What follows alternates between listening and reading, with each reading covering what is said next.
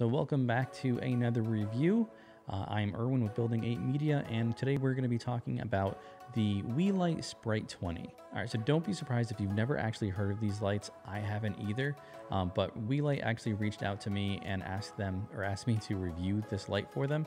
Super good light. Again, just kind of wanted to put it out there, full disclosure. They did ask me to review it.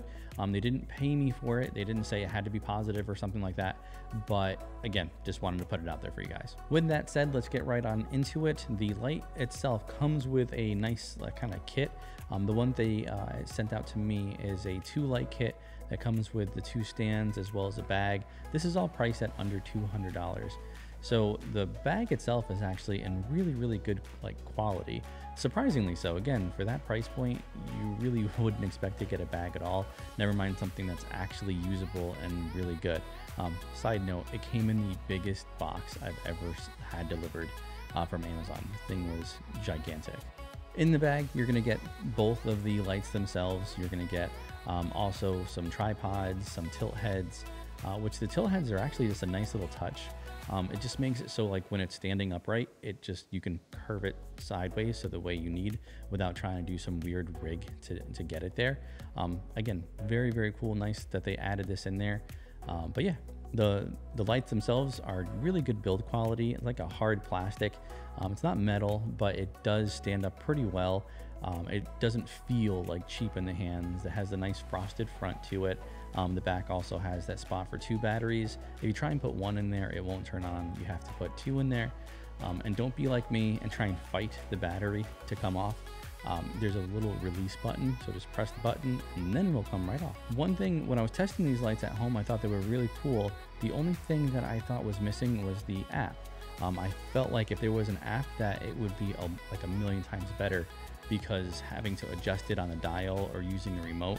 Oh, and it does come with a nice remote, which is much better than using the back of the actual light. But yeah, so I was like, it's not bad, but I wish I had an app with it. And I knew in my head, I'm like, well, if you did an app, that means you have to add Bluetooth, and then you have to have app development, and that's going to put the price point way over, $200. But then I read the actual description and I saw that I missed a spot about the app. So I downloaded the app and I'll show it to you guys right now. So the app is called the Weeylite app, super simple. And once you have it, the only thing you have to do, it's super easy. You just have to you have to make sure you're on the right channel, and mine are on channel 2, and you have to put it in the right group. Once you put it in the right channel and group, it automatically connects to it, and then you're basically done. It just starts working. So as you can see right in here, it is on blue. Let's change it to red, and we can even put the power up, and we'll put it on green. It's very simple. It comes with a couple of different scenes if you want to. Actually, there's a lot of scenes in there. If you want to have it on, I don't know, fireworks, burst, whatever floats your boat. I guess I don't think I'm ever going to use these, but it is nice to have that option. And I'm going to stop giving myself a seizure now. Also CCT, which is just kind of like the straight white look, and you can adjust the temperatures at the bottom, but I would just keep it here. Also, one thing you can do is you can have it so this is channel A, that's channel B, and then you can change it independently. So if you want to have one that's blue, one that's red, or something like that, then you can do that. For me, as far as use cases go, I would kind of do exactly what I'm doing now with them, using them more as accent lights. The only thing I wouldn't really use them as key lights, but I think they're great for pretty much everything else. One thing actually I do look forward to doing is using them just for some portrait photography. I remember I had this one picture that I did, and I put these 2 kind of chintzy lights next to the subject, and the picture came out cool, but I wished I had something stronger and brighter, and these would have been perfect. Also, one thing to note really quickly is that this light has a CRI rating of 95, which is super good. Again, especially for that price point.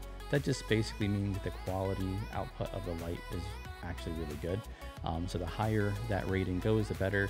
And this being 95, can't get better than that. Again, for $200, you really can't get anything better as far as RGB lights go.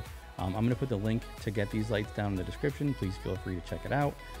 If you have any questions, please put them in the comments. I'll be happy to go through and answer them as much as I can. So thank you for checking out this video, and I look forward to our next review or video or whatever it is we end up doing. Later.